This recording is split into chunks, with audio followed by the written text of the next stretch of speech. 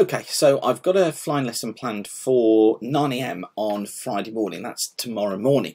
And I'm looking at the weather at the moment just to try and plan whether that lesson's going to go ahead and what conditions look like out there and what they're probably going to look like as we get into Friday morning. So this is the analysis chart from this afternoon, Boxing Day afternoon. You see these fronts here that are across the country. They're moving their way northeastwards through the UK, and basically when you see fronts like that, you're just thinking cloud and rain, and that's exactly what we see. Quite interesting to see that the origination of the flow that we've got at the moment is down here, well past the Azores. That tells us that it's tropical maritime flow. It's going to be very moist, it's going to have lots of cloud in it, and it's going to have lots of rain and drizzle too. Interestingly though, the pressure itself is actually fairly high. We've got high pressure centred over Spain, and down here is where we've got 1,020 millibars and above. And so by tomorrow morning, the forecast chart for tomorrow morning for 6 AM, it's absolutely no surprise to see that the front is weakening. It's still across Wales, it's getting into western parts of the Midlands. I'm flying from Hackney Green, so just in here. But the front is weakening. The pressure through it is quite high, so that means that we're getting descending air coming through the front, and that's further weakening the front as well. So going through my head at the moment, I've got two things. One is that we've got a very moist southwesterly flow, which will be bringing cloud, it'll be bringing drizzle as well. We're in a warm sector because we're behind that warm front. The other thing going through my mind though is that we've got relatively high pressure, so could that aid the breakup of the front? The problem is that because of the time of year, the likelihood of that front breaking up is much diminished because of the amount of moisture that we may well have in the air mass itself.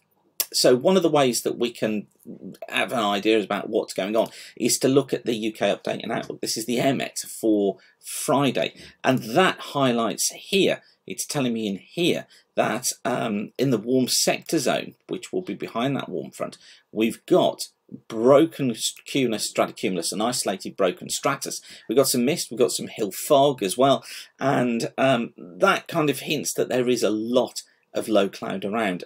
I'm thinking this is going to be one of those days where things drift in and out. Now remember, this isn't the actual weather forecast for the flight. This is me planning ahead to think, well, is this flight actually going to go ahead on a Friday morning?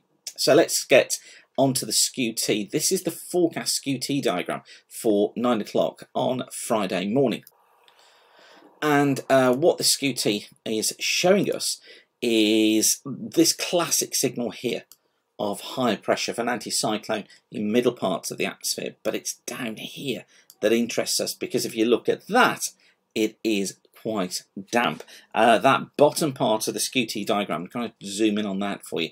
Down here, look, this is showing a fair amount of low cloud, and by 12 o'clock it actually shows more cloud coming in. So I have to say, I'm not exactly that hopeful that I'm going to be flying at 9 o'clock in the morning. These Skewts really do open the door to understanding what's going on with the weather and give us a real insight into conditions. I've got an online Skewt course at my weatherschool.co.uk site. If you come to weatherschool.co.uk, just come down to online here, a pilot's guide to Skewt diagrams. It fully explains how you can understand these diagrams. It's a 3-hour course. It's got lots of different modules in them. You can see them just down there. And what it does, it enables you to understand these Skewt diagrams, and that's really what I'm using to be able to make these predictions. So I'm not exactly hopeful, but what I am going to do is go along to the school, because I think that's what you've got to do when you're learning to fly, is kind of get into the environment, get your brain working in that environment, and hopefully we can do some ground school. Air law is wonderful, isn't it? I'm just reading through that now. So hopefully we can do some ground school, even if we can't go flying tomorrow from Hackney Green. But I hope that you can get flying. I hope it's a better afternoon for you if you're going later. This is how the afternoon looks with that front having moved its way eastwards, so things do look better.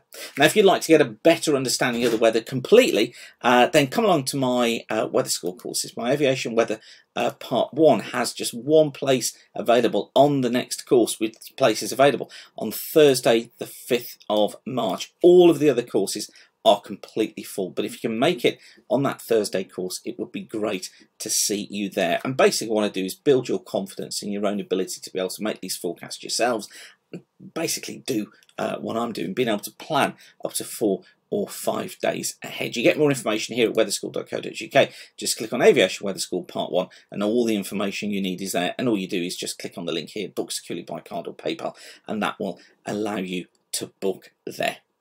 Okay, I will leave you with that for now, I think. But I just wanted to show you what I'm looking at when I plan, particularly now that I'm back in the hot seat and learning to fly. Okay, thanks again for watching. Keep the sun shining, and bye for now.